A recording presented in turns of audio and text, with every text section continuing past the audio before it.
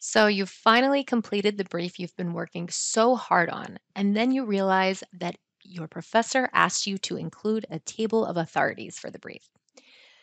Building a table of authorities by hand can take hours.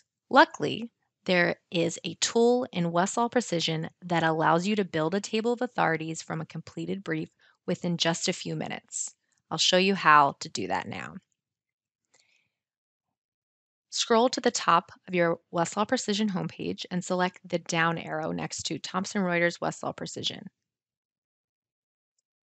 Then select Drafting Assistant. On the next page, you'll select Upload Word Document. Then you're going to upload your completed brief.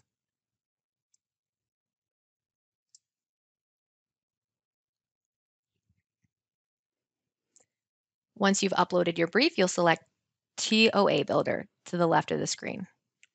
Then you'll create a profile. Select Create New. From here, you can adjust your settings so that they are consistent with the instructions you've been given by your professor or jurisdictional requirements for table of authorities related to your brief. If your brief is based in a federal jurisdiction, you'll leave your jurisdiction set to none. Otherwise, you'll select the respective state jurisdiction. You'll then select any content categories you would like included in the table of authorities, select any formatting options such as whether you want your cites to be italicized or underlined, or the default will just include those cites as they appear in your brief.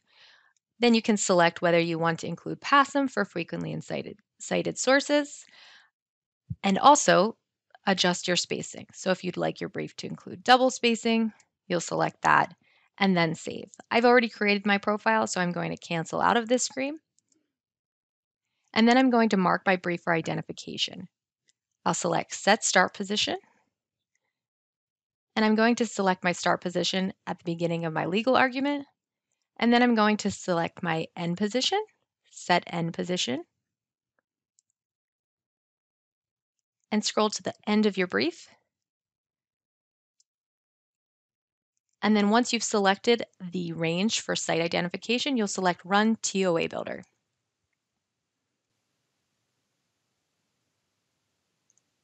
Now, if you look to the left of the screen, you'll find a list of all the citations found in your brief, including short cites and IDs.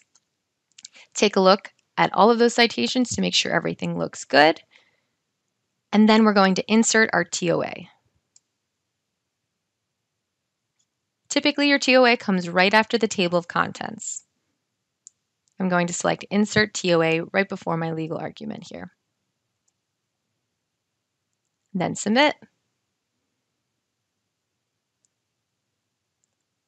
Just check to make sure your TOA is in the place that you'd like it to be. Everything looks good. There's my beautiful TOA. I can select Finish, and then select the download icon at the top right of the screen to download your brief back into Word. Save it and then submit it, and you're done.